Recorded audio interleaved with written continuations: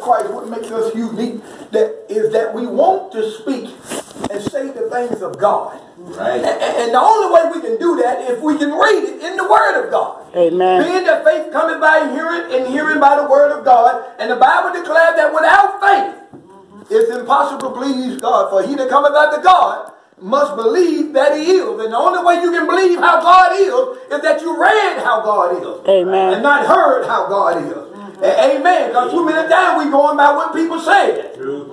And then we need to do like they did in the New Testament times that the Bereans did. We got to search the scripture to see whether or not things are so. In other words, that means we're going to have to crack the lids of our Bibles. Right. And find out what God said about any issue in our life. Amen. But I'm going to tell you, it's going to take a certain element and a certain ingredient that we're going to have to apply in our life to do it. Amen. What is that, Brother Smith? It's going to take love. Mm-hmm. Amen. We got to have love for truth. We got to have love for God and love for one another. Amen. If we're going to please God, because how can we serve and love God whom we never see? Then we can't even get along and love one another. Amen. And the closest thing that we're going to have to God down here is the Word of God. Right.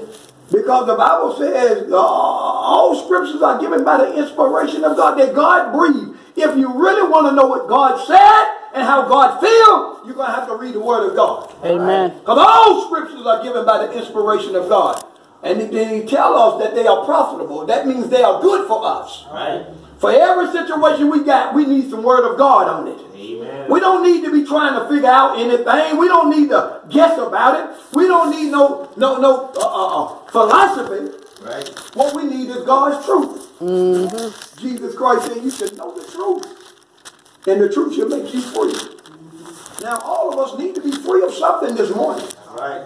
All of us got something that have us and hold us in captivity, having us doing things we don't want to do, but we find ourselves doing it. Amen. That's true. We become enslaved to that thing. Mm-hmm. And we need to be free from it. Amen. Because we understand that who the Son of God set free, he's free indeed. Amen. And once you know you've been set free, it's a lifestyle that we don't know nothing about, to be free.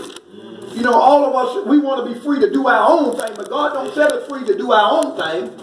God make us free to do what he wants us to do. Right. Because only then are you truly free. Mm-hmm. When you start doing what you want to do, you'll bring yourself back again in captivity, in bondage to the better elements of this world, because all we want is worldly things. True. And they bring us under captivity. Amen. Amen. Yes, sir. The Bible said if a man findeth a wife, he findeth a good thing. It does. Amen. You got to make sure that that wife ain't worldly. Amen. Then you're going to have a problem. Amen. And I think all of us got a little worldliness in us. Amen. Amen. But some a little more than others. Yeah. If you have your Bibles, let's look at the book of John, the 14th chapter. And we're gonna start at verse 14 and 15, and we're going to try to get a lesson that I think that will help us. And Lord, help me this morning, because I want to get done. I want to finish quick. I'm looking at the clock, and I'm saying to myself, and I'm saying to this congregation, by 12:30, I'm going to be done. I'm going to be done even if I'm in the middle of my lesson. I'm going to be done. I'm going to be done if you go to sleep. I'm going to be done when you wake up. But I'm going to be done this morning. By 12:30. Somebody want to bet me? All right. All right. Amen. You know, we got people, God want to see if something be done. Amen. So I got a great responsibility this morning. And let your yea be yea and your nay be yea. In other words, I just made an oath that I can't break. Right. Amen. Right. Y'all going to hold me to the oath just like God going to hold you to the oath that you made when you became a child of God. You promised some things to God that you would do and would not do. But guess what? You broke them promises. Amen. And the pot can't call the kettle black. But we're going to be all right this morning. Just stay with me. John the 14th chapter, beginning at verse 14. The Bible. Now let me back up a little bit, because I want us to get the gist of all this so we can understand. Look at verse 12. When Jesus is talking to his apostles, he's telling them something about himself and his mission, and also something about them. Because they looked at Jesus and they saw all the wonderful miracles that he did and all the great things that he did. And surely if we saw what Jesus did, we would be awed by it. when Jesus can speak to the sea and the wind, and they be obedient to Jesus. And we can see Jesus walk across water. And these are all the things that they did. They saw all this.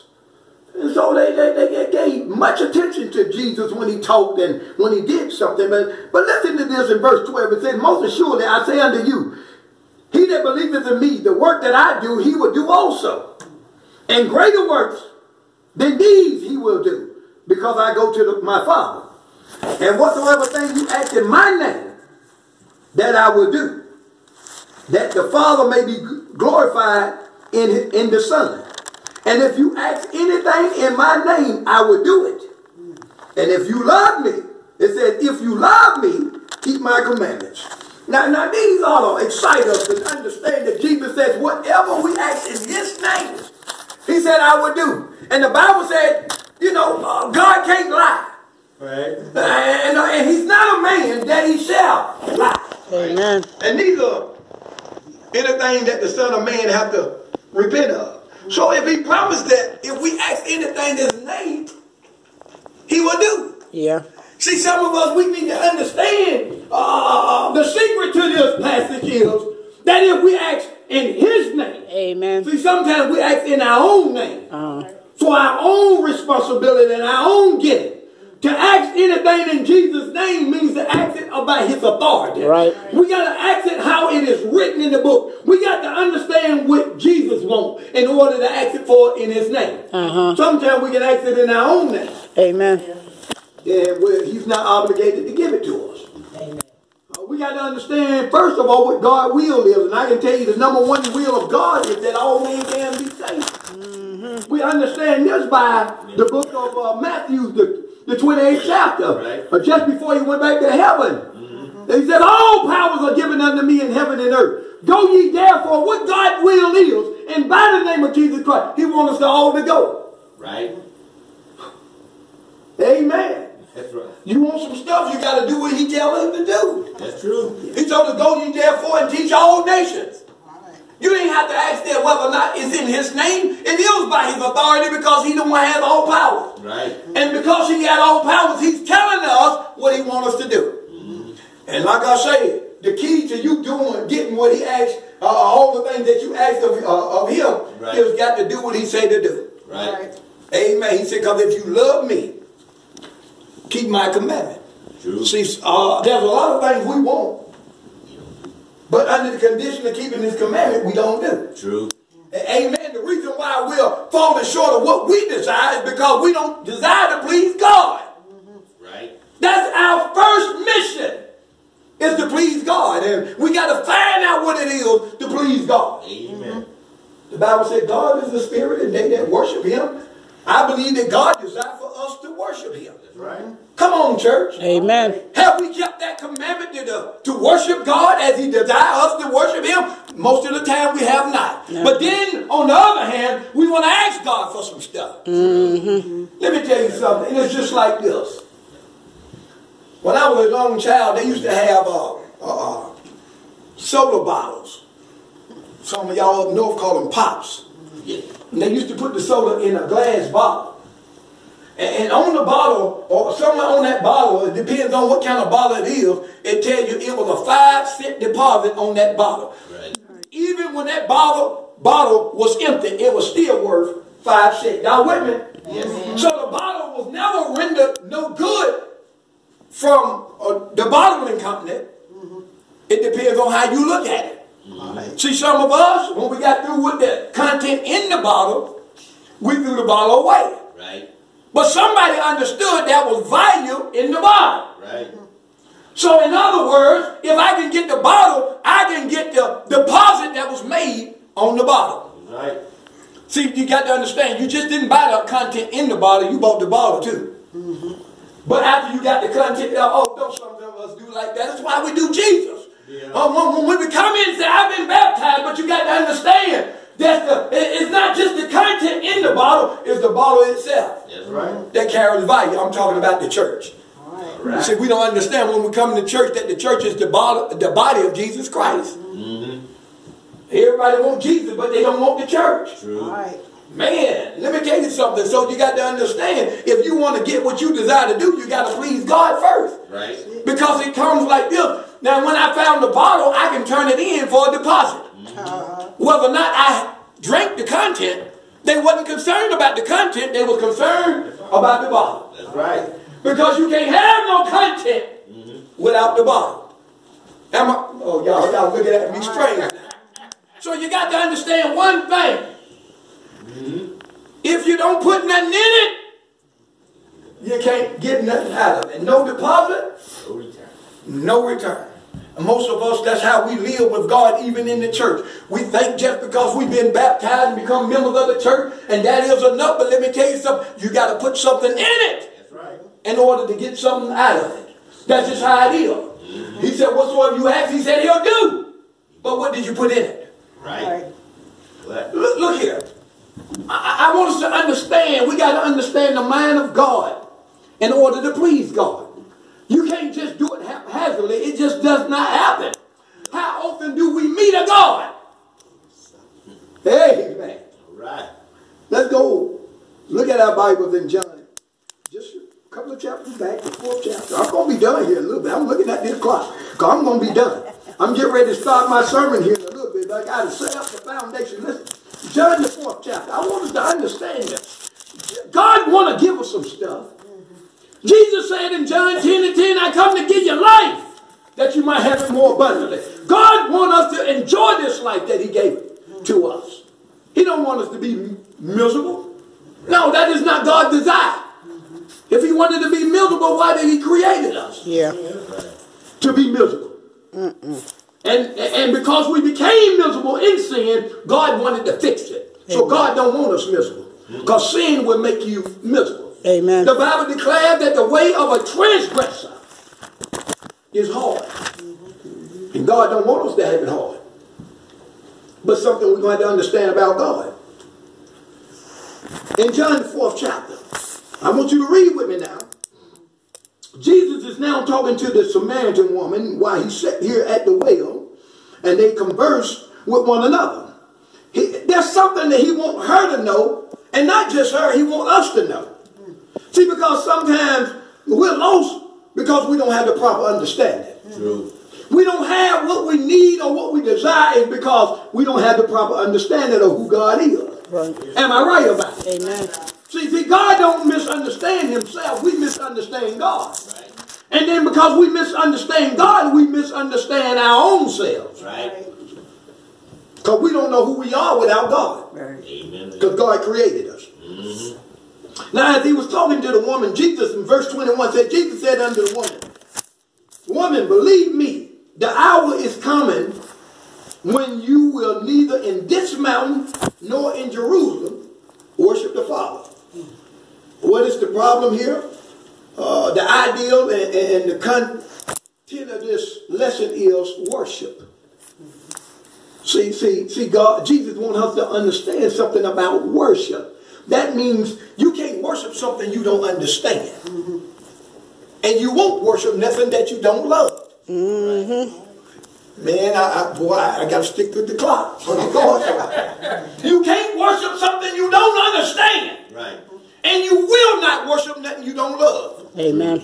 So Jesus is trying to get her to understand the concept of worship. Although she was already practicing worship, but he wanted to let her know that your worship was wrong. Just because you worship it don't mean it's right. Amen. Don't mean it is acceptable of God. Yeah, you loved it. You put all your heart in it. But what did God say about it? Amen. Worship ain't even worship until God accepts it. Right.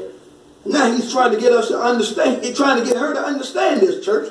Listen, he said, the hour is coming when ye neither in this mountain nor in Jerusalem worship the Father. Ye worship what you know not. We know what we worship for salvation.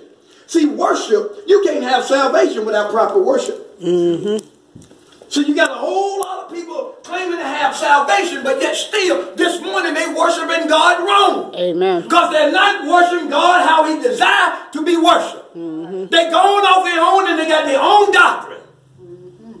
Their own teaching. Based upon their feelings. God don't go by just feelings. See, our feelings get us wrong with God when it comes to worship. Amen. We have a concept and an idea of how God desired to be worshipped. That's foolish for me to try to figure it out when he told me how to get it done. Ain't it foolish, church? Come on now. But we want to feel, I feel God. No, God, you don't have to feel after God. Jesus said you should know the truth. And the truth shall make you free. Don't be feeling anything. God was not concerned about how we felt. God had an obligation to save us because he loved us. Come on, church. So I want you to see us now. He said, you worship what you know not, but we worship what we know, for salvation is of the Jews. So that let me know that if people ain't got it right, they can be wrong. No matter how sincere they are, and no matter how much they love what they doing, it can be wrong.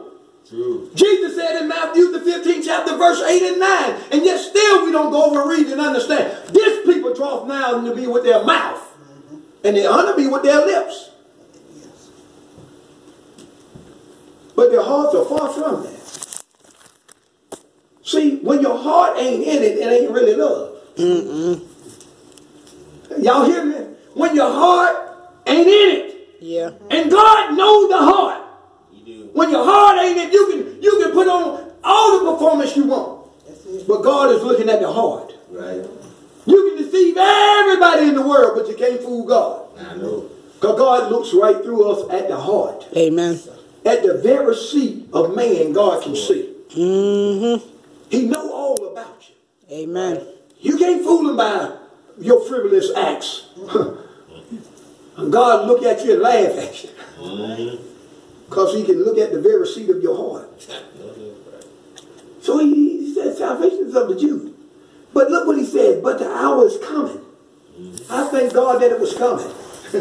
I don't know about you. In other words, this should make her understand that she didn't have to stay in the condition that she was. He said because the hour is coming. Let me tell you, he didn't say the day was coming. He said the hour is coming because God ain't limited by time. Right.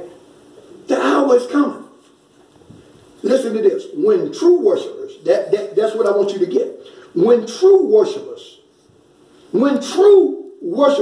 will worship the Father in spirit and in truth. See, sometimes we got to understand. We got our own ideal and concept of what God wants and what he desires from us and how we're going to do it. But God said, no, it's not like that. Whatsoever you ask in my name, I will do. So I got to find out what please God and do it. And then when I ask of God, guess what? He's obligated to do it. Amen. Because he can't lie. Oh, no, he can't lie. He's God. And guess what? And I know he won't lie. Because God is not slack like us. No. We slack. Oh, we tell people we're going to do something to do that. And in other words, let me tell you incidentally, ain't no need in us saying we're going to do something without saying if it be the Lord's will. Because we can't do anything without God. Amen. You can make all the plans you want, but you can't do it without God. Because if God don't permit it, it won't happen. Amen.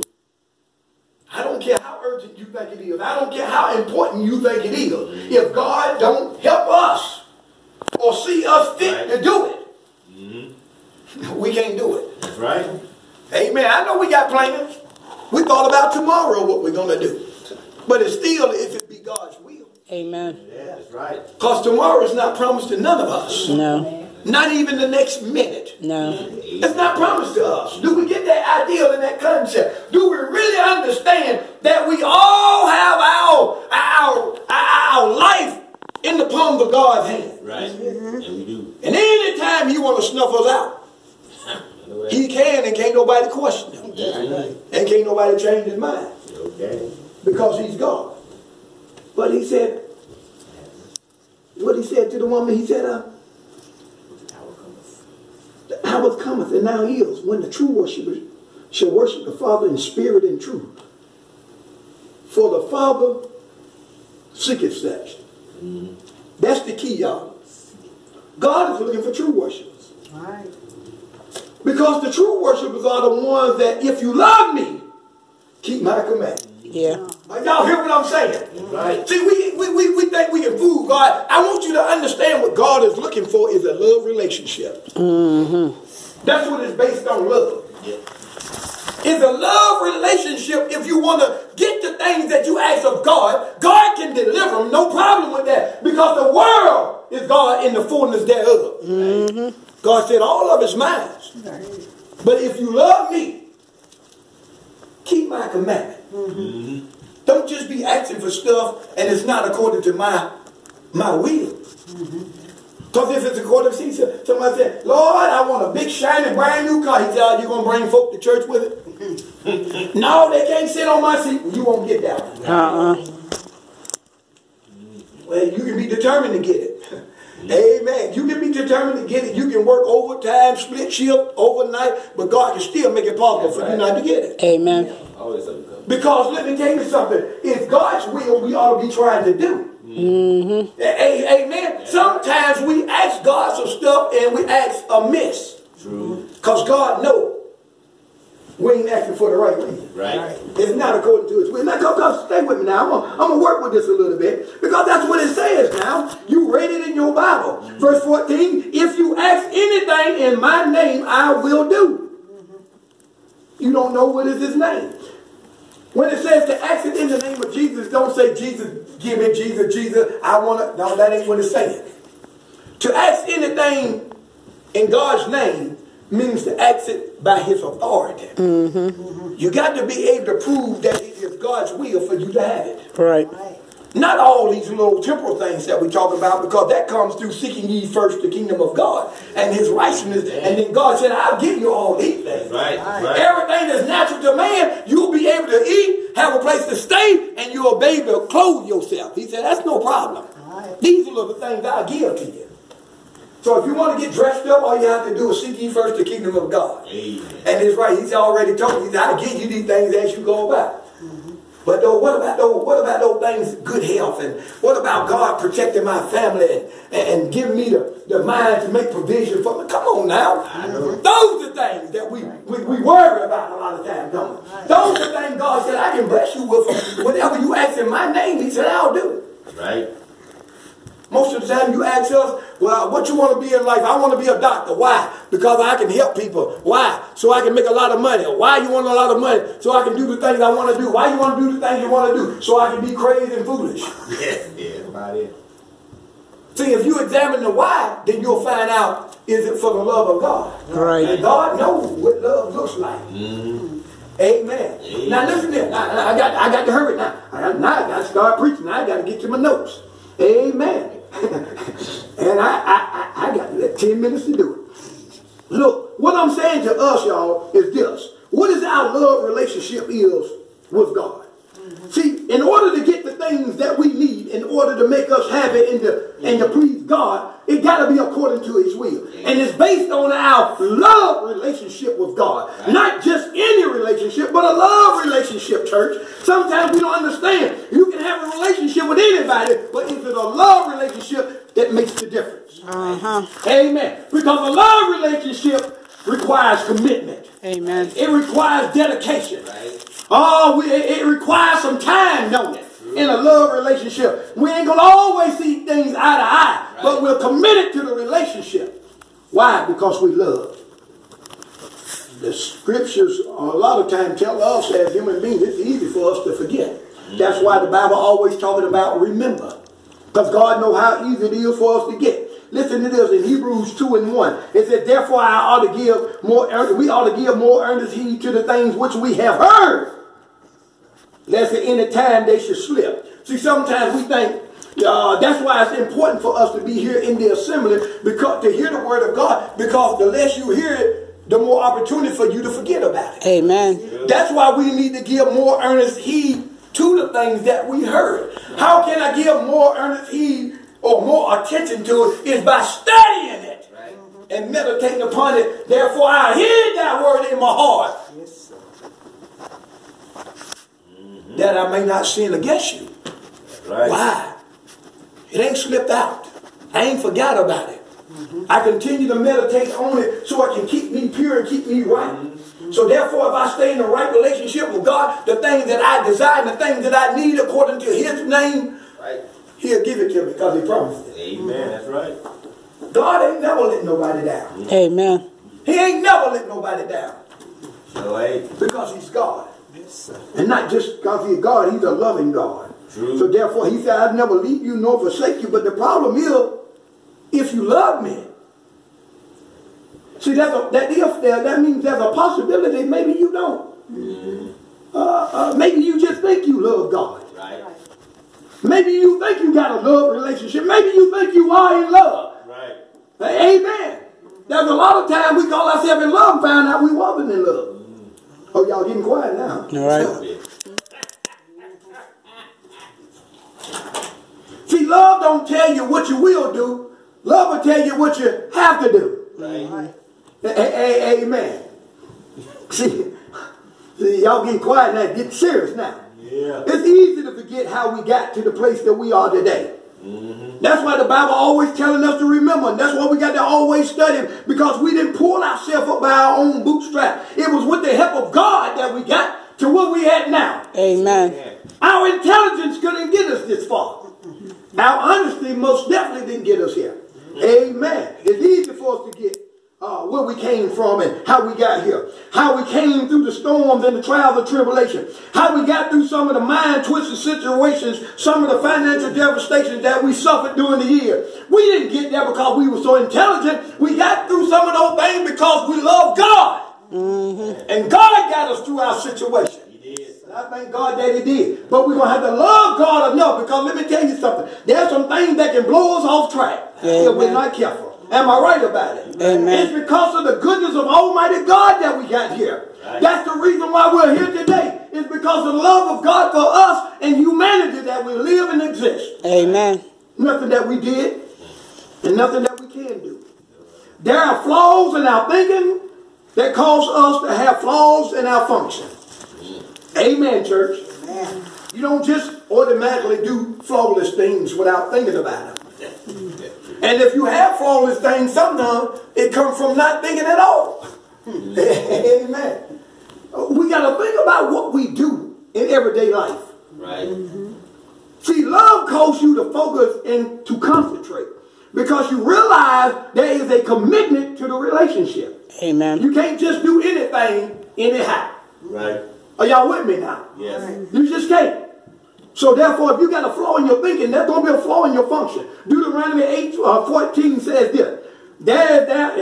Listen to this. Then thy heart will be lifted up. This is what we got to understand. Because sometimes when God gives us the house that we want, the car that we want, the woman that we want, the man that we want, the bank account that we want, the education that we desire, sometimes we begin to leave God because we feel like we didn't arrive.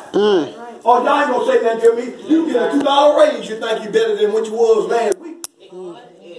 Go out there and buy a car for $2. You got to be kidding. That lets me know something wrong with our thinking. It is. A $2 raise shouldn't buy a $57,000 car. You go home and do the math, but yet we get a $2 raise. Well, I got to get me a new car. Amen. Because there's a flaw in our thinking. Right.